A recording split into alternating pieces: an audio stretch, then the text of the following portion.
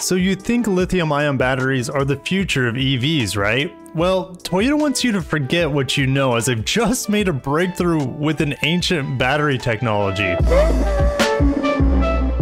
If you're excited for new Toyota batteries, cheaper hybrids, better hybrids as well, smash the like button, subscribe for more Toyota updates like this, and let's get into this new battery from Toyota. Over at the global Toyota page, Toyota is launching an all-new Aqua. And this vehicle is the same thing as the Prius C that was canceled. I think it was canceled in 2017. I'll fact check myself in post. But the Prius C was canceled here in the United States along the same time the Prius V was also canceled. So we just have one Prius here in the United States, and that is the normal Prius. But the Aqua has just been rekindled with a new generation on a TNGA-B platform. That's where the new Yaris and the Yaris Cross share that same platform. And it has a new battery. I was not expecting this at all. We haven't seen this sort of battery on any mass-produced vehicle ever, as far as I'm aware of. The all-new Aqua is approximately 20% more fuel efficient than the previous generation, and it combines an outstanding fuel economy of 35.8 kilometers per liter. That doesn't really transfer to EPA very well. So what I did is 20% is, in theory, should transfer to the Prius C as well in the EPA. So the Prius C here in America, average MPG was 46 miles per gallon. You add 20% efficiency to it, and we're seeing 55 miles per gallon combined. That 20% alone is not the battery improvement. Don't worry, we'll get into the details of this battery in a little bit.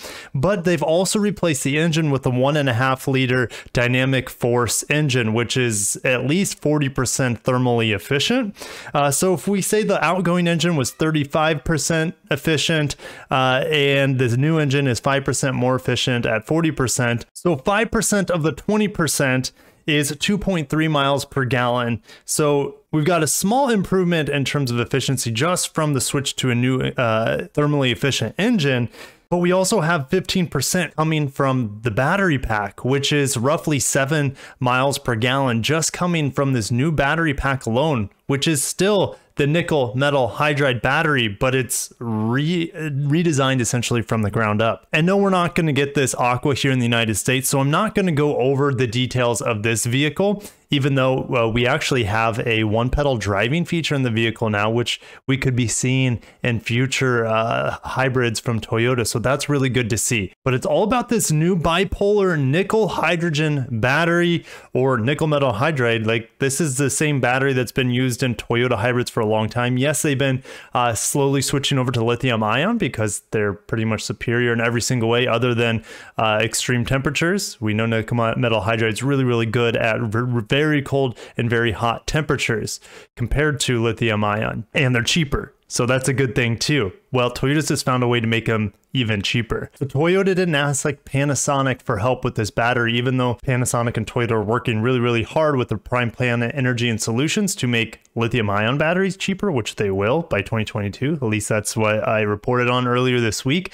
But Toyota worked with their own Toyota Industries Corporation. You got to remember, Toyota is not just Toyota Motor. They have tons of different offshoots of their core company. And one of those companies is Toyota Industry Corporation, which has been making their electrified forklift trucks for a long time. So if you guys saying, oh, you know, Toyota has been making EVs, well, yes, hybrids are a part of that, but also they've been making electric forklifts for a long time through Toyota Industries. And the two companies have worked to develop batteries so they can bring electrified vehicles to market and establish them as soon as possible. Their efforts have led to the development of a bipolar nickel hydrogen battery, which compared to previous generations batteries are both more compact and capable of generating higher outputs. And that was kind of the downfall of the nickel metal hydride in some ways. Lithium ion has more power to it and is more energy dense. Well, it looks like they've just been able to get a little bit closer to lithium ion with this nickel metal hydride. In bipolar nickel hydrogen batteries, the cathode is applied to one side of the current collector and an anode to the other.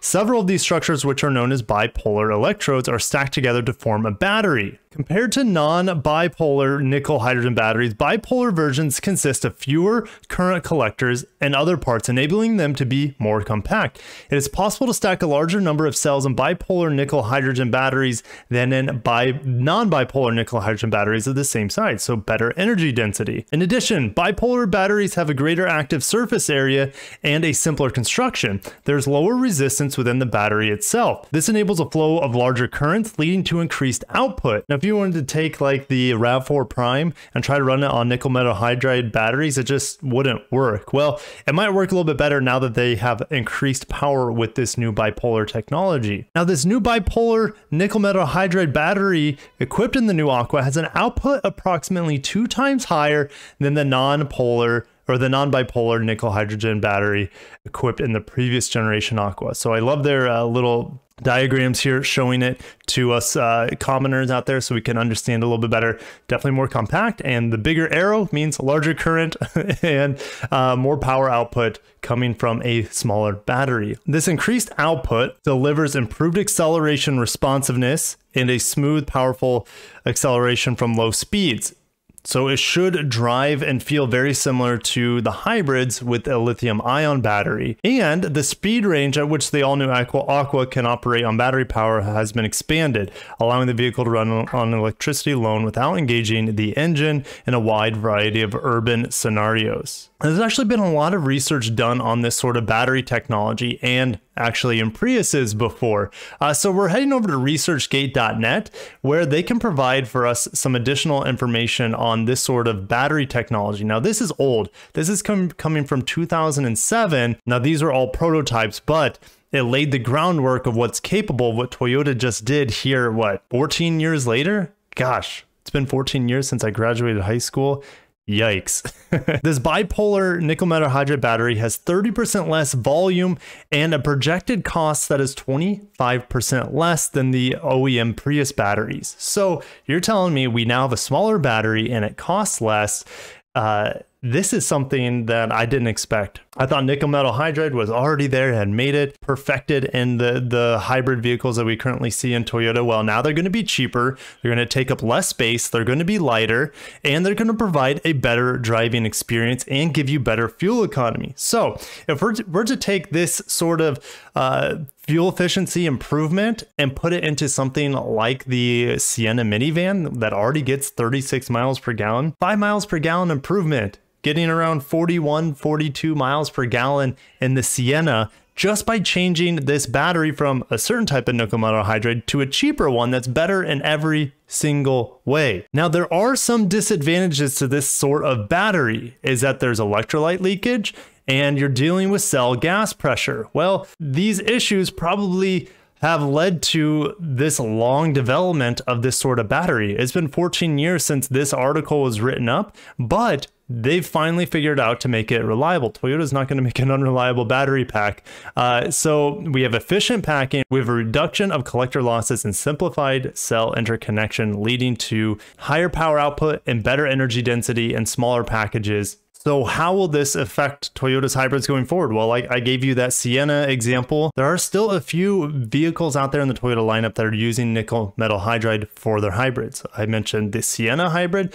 We also have the Highlander hybrid uses nickel metal hydride as well. I think the Prius all-wheel drive uses nickel metal hydride. But what this tells me is that Toyota can essentially use nickel metal hydride in all of their normal hybrids going forward with this sort of battery, because it provides lithium ion like efficiencies. Might not have quite the power density, but it's going to be cheaper. So your hybrids are going to get cheaper, more fuel efficient. And that means the lithium ion batteries that is definitely going to be in shortage for a while until we find something better, more widely available other than lithium. But lithium really is the only thing we have right now with really high power and energy density. So they're going to be able to allocate lithium ion batteries more towards full EVs and plug-in hybrids and use nickel metal hydride to put in their hybrids so lithium ion can be used elsewhere. So traditionally, even though nickel metal hydride weighs 25% more than lithium ion battery packs and takes up 20% more volume, that has just been negated. And now we'll have nickel metal hydride battery packs that are roughly the same size as lithium ion and provide almost the same fuel economy benefits. And they're going to be way cheaper. Really good news for the average consumer out there who doesn't want to spend 40K plus on a fully electric vehicle. Guys, we have one last article today, and Toyota cancels Toyota Olympics TV ads. Akio, the CEO, won't attend opening ceremony. So there's huge backlash going on in Japan right now for the Olympics, and the reason is that COVID is hitting them like way later than everyone else. I mean, I guess that can happen if you're an island and you shut down your borders. Like, so the COVID is hitting them like over a year later than where it hit everyone else, and it's hitting them hard, especially during this time of the Olympics, right when the Olympics are supposed to be going on, which is ironic because last year they were canceled because of COVID. Well, COVID is affecting them worse this year. It's just the irony. So Toyota, even though they were like the major sponsor and probably spent billions and billions of dollars making vehicles and announcements for the Tokyo Games, it looks like it's just a complete mess right now. I'm not going to read the article, but yes, guys, we will be seeing Toyota commercials here in the United States. This is just for Japan, that they won't be showing ads in Japan during the Olympics. Here in the United States, they will probably just apportion that advertising dollars and throw it to United States and Canada, other parts of the world where they are the major sponsor, TV ad sponsor still.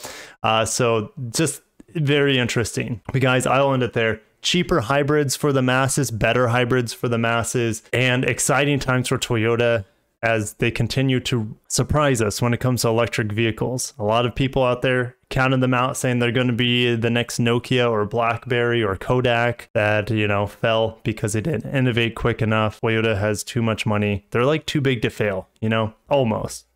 So guys, I'll end it there. Exciting times. Smash the like button if you enjoyed today's video. Subscribe for more Toyota news. I'll catch you in the next one. Peace out.